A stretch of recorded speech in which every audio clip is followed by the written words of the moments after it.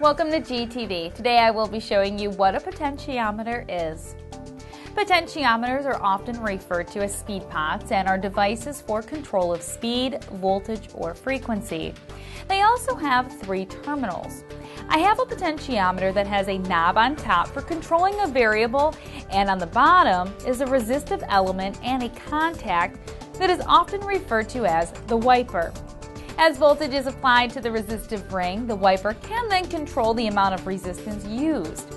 Since the dial directly controls the wiper, I am only letting enough voltage pass through according to the amount of resistance that is applied. The method used here is from Ohm's law, where voltage is equal to the current multiplied by resistance. If the amperage is constant, adjusting the value of resistance will directly affect the voltage used. Using a potentiometer on a drive controlling a motor, the more voltage applied from the potentiometer will signal the drive to put forth more voltage to the motor.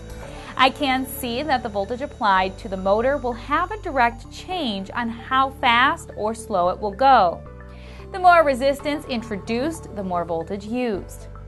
The other type of potentiometer is a logarithmic taper.